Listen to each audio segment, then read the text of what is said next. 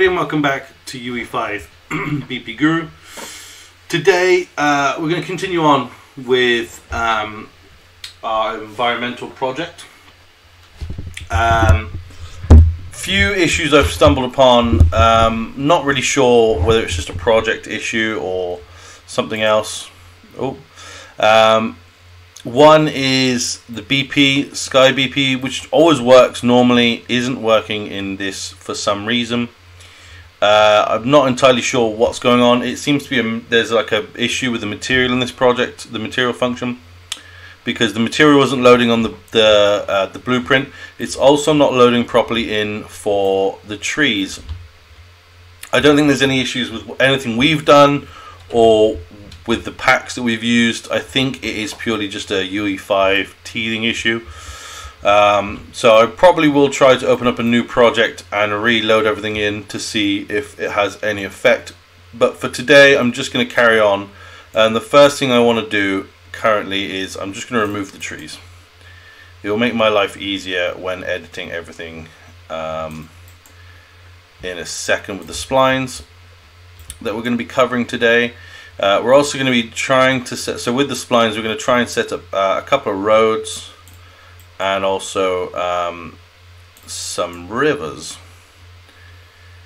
Let's just move over there, it'll be way easier. I'm also going to re-flatten the world just for this tutorial. I think it's because those are from something else, that's why they wouldn't delete. There you go. So all the trees are now out of the project. The next thing I want to do, why are you not deleting? Weird. Okay, we'll leave it for a second, it's fine, we've got plenty of space. The other thing I want to do is just flatten this world very quickly. So using the tool again, I'm just going to get rid of any hills and stuff that I've done.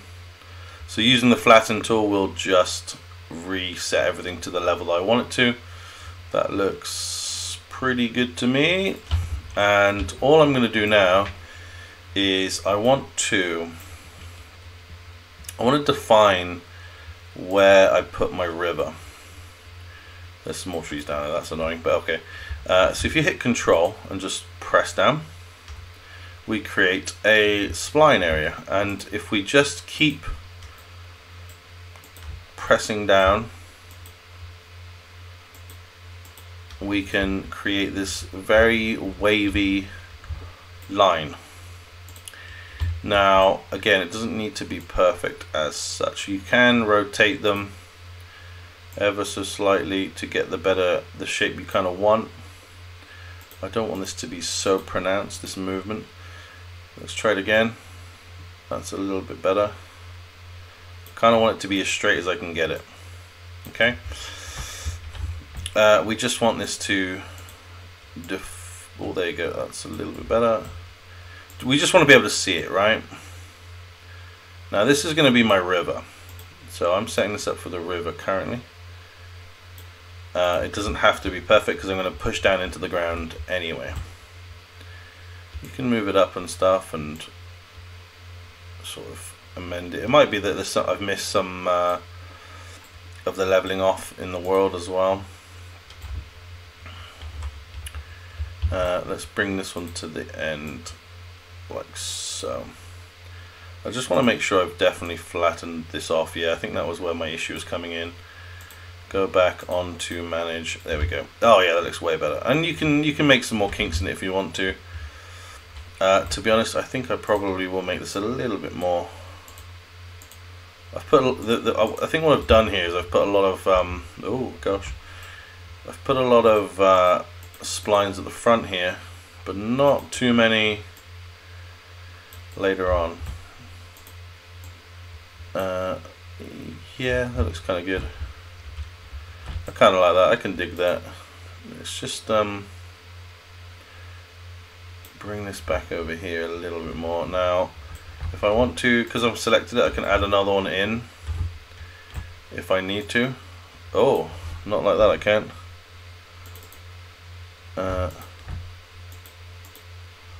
That looks good. Okay, there we go. Yeah, just don't have one selected or nothing selected, should I say. And then let's just, oh, it's too high. Down, down, down. There you go. Better. Okay, so we've got a nice flat land we can work with, and we've got a basic spline we can work with. Let's use our tools now to, oh gosh, if I make sure it's perfect before you start doing any of this crazy stuff. I think it's where I pulled it up or down, depending. Find the spline point wherever it is. And yeah, it just needs to come up, that's the problem. And so there's that one. Okay. So we want to select all connected control points. So that's selected everything. We then want to go into our general, and we want to set a mesh to this. I'm going to just use, you could probably use a plane. I think Brushify does give us a road pack. Now I think I've done this on the wrong one. So there's a problem with this thing that you can accidentally set it up to the wrong section. Let's try this one. Oh, okay, same effect. Interesting.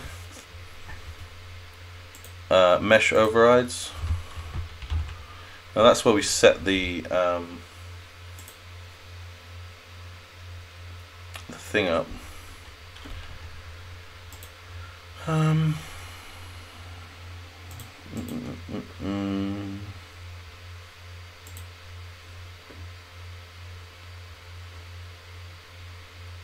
Maybe it's updates mine. Yeah, sorry, I've put it in the wrong one. I did.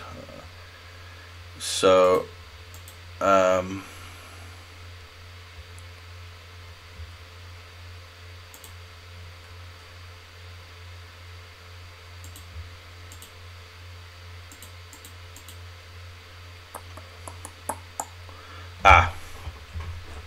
so we want to update all spline mesh levels. Come down here where it says spline meshes, add one in, and that's where we add the road in. So you'll want to clear off the other one, but that should, there we go, that's a lot better. So to get rid of the other one, just click on control points, come down here and clear this one off. There you go, gets rid of all of it. There we go, brilliant. So control points, update spline mesh levels. Then we want to add a material in. Because this is going to be the river, I'm just going to look for river. No, maybe water. We should have a couple. Water, let's go for lake.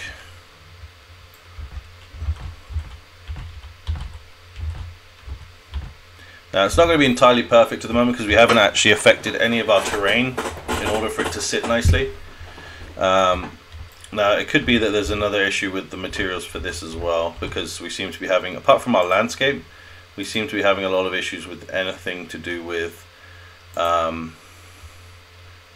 materials on this project for some reason. But now I want to sit it in the ground a little bit, like so, because I'm going to push down on the ground. Drag this out a little bit more. So make sure it is sat a little bit into the ground. I will widen this as well. Oh, there we go, it's coming. It is coming in. This one's deciding to work for me for some reason. Hopefully it'll look a bit better once it's fully loaded in. Okay. Now this is set up to be the road, bear in mind. You could just use a flat plane, something like that. And this one I'm going to just drag up actually slightly higher. There we go. Next thing I want to do now is go back to my sculpt tool, and I want to hold down shift, I believe, and I want to click shift and in, but that was way too big. You just want to do it for the size that is. I'm going to up my tool strength as well. That could be good. I'm just gonna press it down 3 times. There we go. And then using the flatten tool, starting here, I'm going to just follow it along my spline as best as I can. You might want to make it a little bit smaller, but overall we just want to follow this along.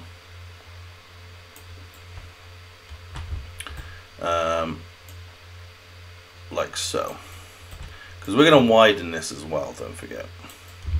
So it doesn't need to be a 1,000,000% perfect.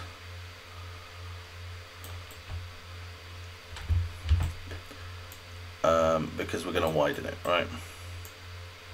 Like that. There you go. Now you might want to bring it in a little bit closer, depending on what kind of shape of river you want. Like so. Just bring it in on that corner a bit. I think I went pretty wide down here, to be honest. But just bring it in a bit, and then when we go back to our spline, click all spline. Oh, let's go back a bit, shall we? Oh, there we go. Didn't do that right, did I? Click on this. Get control points, so we select all of them. And then we just want to,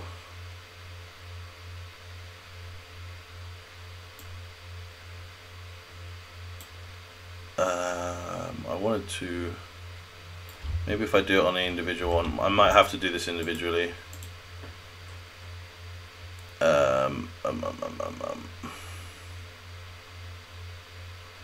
You could probably do width on here actually. Okay, so let's retry that. Let's go to all control points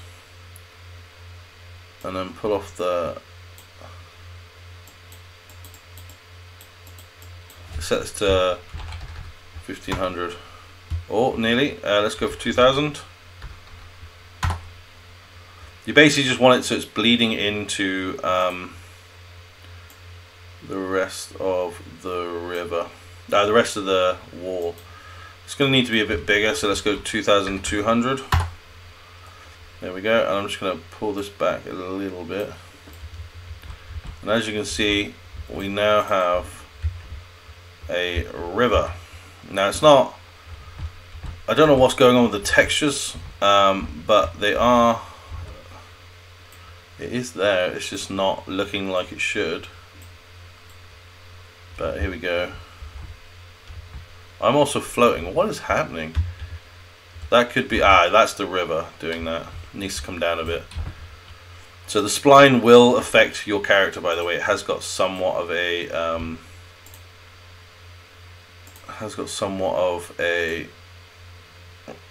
collision. Let's try that again. We shouldn't be floating now. There we go, we're not floating now. So yeah, you will need to what is going on with this character? Yeah, you will need to change the collision on the mesh to stop, so it allows it to still go in. But yeah, we have a river. It's really bad looking. I don't know what's going on with these textures in this project, but so long as your textures are working, you let's click on the spline. Let's have a look here. So if I update spline mesh data, let's try a different one.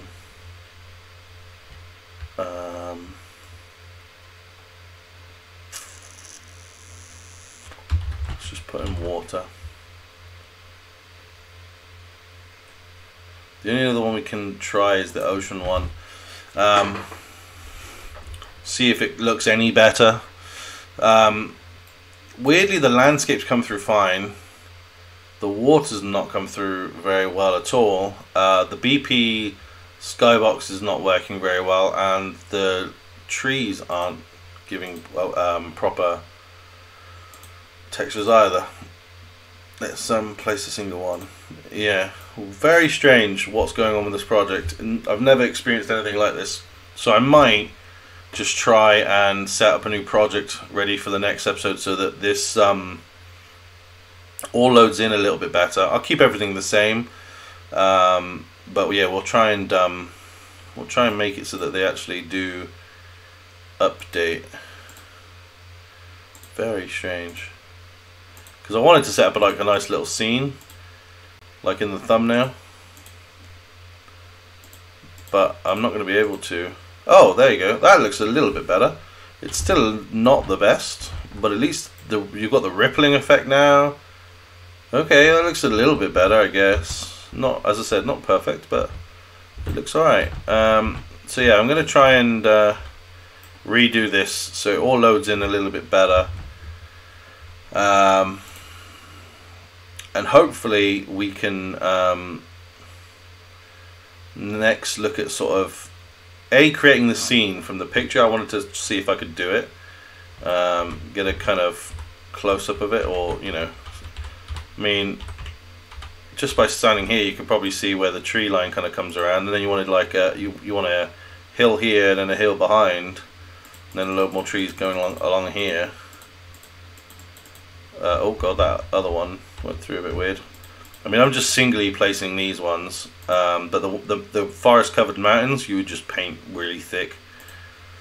But yeah, we'll see if we can come up with something. But for now, that's how you do the river spline. The road is exactly the same. You would just click on landscape. We would just right click for a new spline that's not connected to the other ones. Oh, that one came through a bit dodgy. Why did it do that?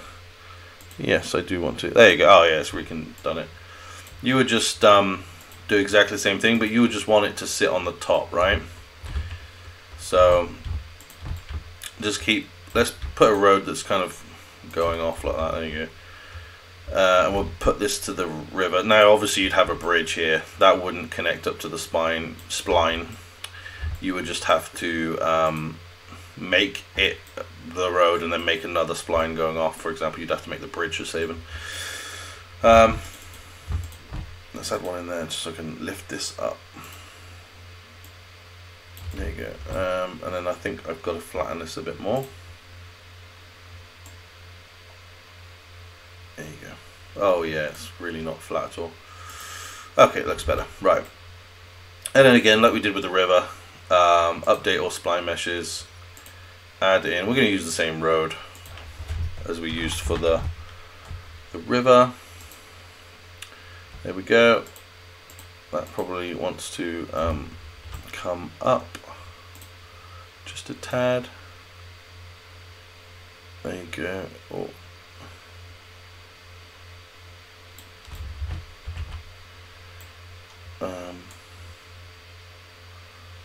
Yeah, I like the look of it going into the ground a wee bit. Looks a little bit more realistic. Why is that being oh, it's too far. Okay. Interesting. Let's bring all this up. Depends on what texture you're going for. If you're going for like a country road, you might want the grass to come through a little bit, but maybe not this much. There you go. That needs flattening off. Oh. I'll have to pull it up a bit, I guess. Interesting. Weird. Okay. Maybe that's just the look, I guess. And then just pull that last one back up a bit more. There you go, that's a bit better. So yeah, so this will be the road. You would then update all the splines again, give it a texture. We'll go for road, see what comes up. Actually, no, I'm not. I'm going to go into the Brushify materials. Let's go for landscape. Procedural meshes, rocks, foliage, no. Textures, I don't want textures, I want to actually have a material. Let's go into collections, no.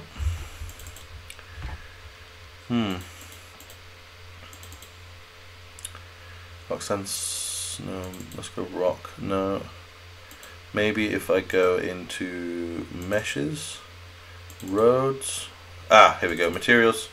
Let's go for like a nice gravel road. Let's try this one. Oh, let's go down a bit so I can find it. Let's chuck it in there. Now the textures need to load in. Pesky texture compiling.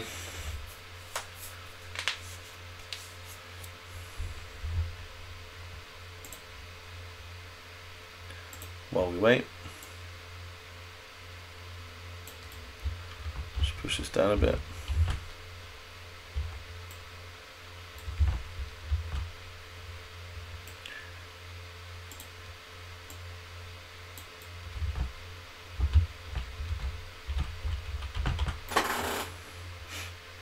Now I'm still not sure why the textures are playing up in the way that they are. See, this is flat, but it doesn't look flat, right? Let's just do this. But you get the idea that if my textures weren't messing up for this pack, it would probably look perfect. I could try another one, but I don't know if it's going to change anything. But there we go. That's looking pretty nice. Let's bring that down just ever so slightly. Oh. There you go. It sat there pretty nicely, to be fair, but yeah, so you'd have like a nice road going through here and into the river. Then you'd have like a little bridge, and then the spline would carry on. You'd start up a new spline and carry that on. But this all works seamlessly between the levels. It works really, really nicely. Don't know why that didn't load up, see? It's just strange. The textures are being very weird for this project, and I don't understand why. So I think it's going to have to be, let's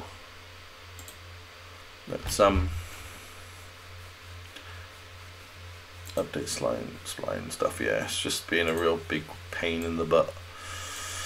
Let's try another one. If I open it up, what does it say? Weird.